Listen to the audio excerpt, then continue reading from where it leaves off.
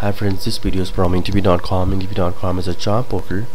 In this video I'm going to talk about explain Java variables interview question. Variables store data that your code can use. There are two fundamental categories of variables: primitive data and references. With primitive data, the compiler names a memory location and uses it to store the actual data. Numeric values such as integers, floating point values, and code values of single individual text characters are stored as primitives. Here I have given an example: int x equal to 3. So the compiler names a memory location and uses it to store the actual data. So x will be 3.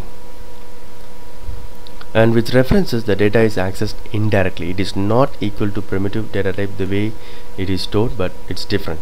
With references, the data is accessed indirectly. The compiler selects a memory location, associates it with a variable name, and store in it a value that is effectively the memory address of the actual data. In Java, all objects and arrays are stored using references.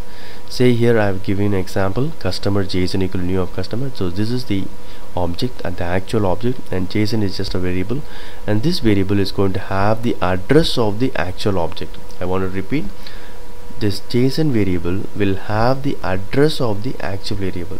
Actual variable will be created somewhere in the heap memory, and this address will be stored in JSON. So this is the difference between primitive and the way references are stored. Hope this video is useful.